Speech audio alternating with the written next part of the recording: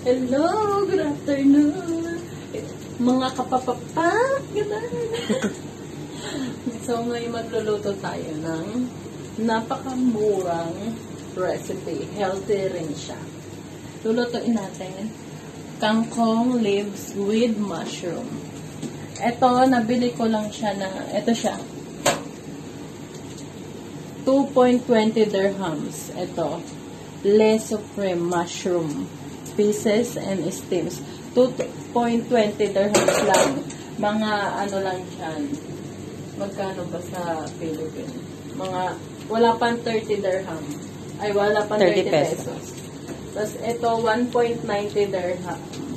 Ano lang siya, wala pang 20 dirham. So, pagka pinag-plus mo siya, 30 plus, sabi natin 20. Tapos ito, sibuyas, bawang. Wala pa siyang 50 pesos. O, diba? Murang-mura. Gagamitan natin ng oil, cooking oil. And then, Mamasitas oyster sauce. Asin. Tapos ito, hindi to ice cream ano yan, yung pepper. Paminta yan. So, magsisimula na tayo. Quick and easy lang din to. So, magpainit ng mantika. Then, isunod natin ang bawang. Sa mga nagtitipid dyan, lalo dito sa Dubai, yung mga talagang wala pang sahod, yung hindi sinahuran, yung talagang goal magpapayat. Ito ang pinakamabisang recipe. Tipid goals. Next natin ang ating sibuyas. Sutay.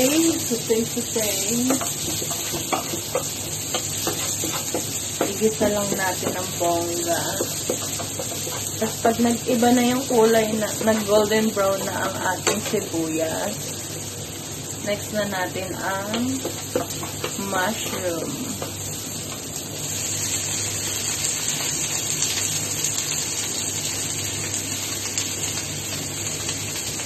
Yan. Igisa-gisa lang natin. Pampasarap yan. Medium fire. Lakas-lakasan ang ating apoy. Igisa lang natin to ng mga 5 minutes.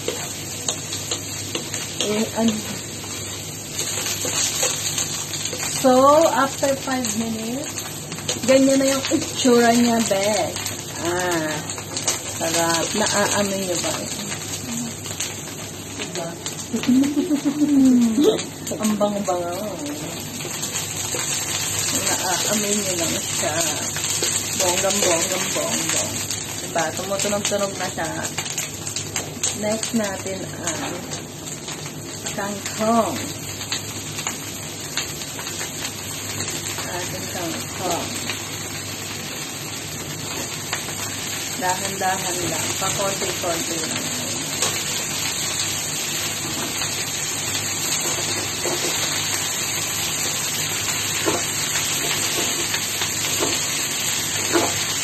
Okay, ang bango-bango.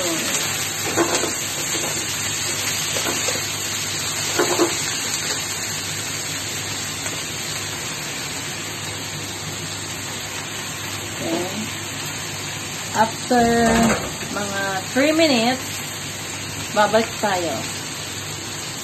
So, after 3 minutes, ayan, haluin, diba? Lumambot na ang ating kangkong. Ayan.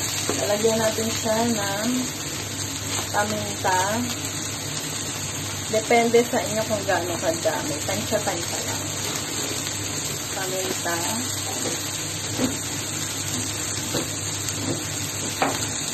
Ako gusto ko may bechin, pero konting-konti lang, guys. And then, asin, pampalasin. Halo-haloin muna. Diba? Nakikita niyo yung usok na yun. Pwede na nga ganito At lalagyan natin siya ng ating mahiwagang recipe. Oyster sauce.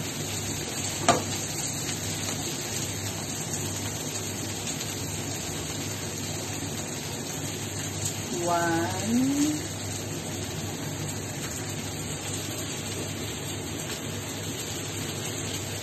Two.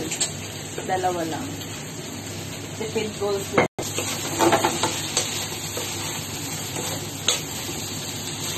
Diba? First time ko nagluto ng ganito. Wala na kasi akong magawa. Kaya, isip-isip ng recipe. Diba? Tipid goals. Yan, pwede na yan. Pwede rin lagyan ng sabaw, pero para maiba naman, huwag natin lagyan ng sabaw.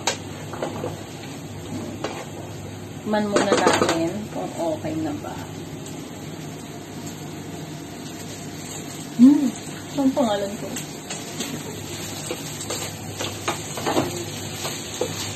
Okay na siya guys. Okay.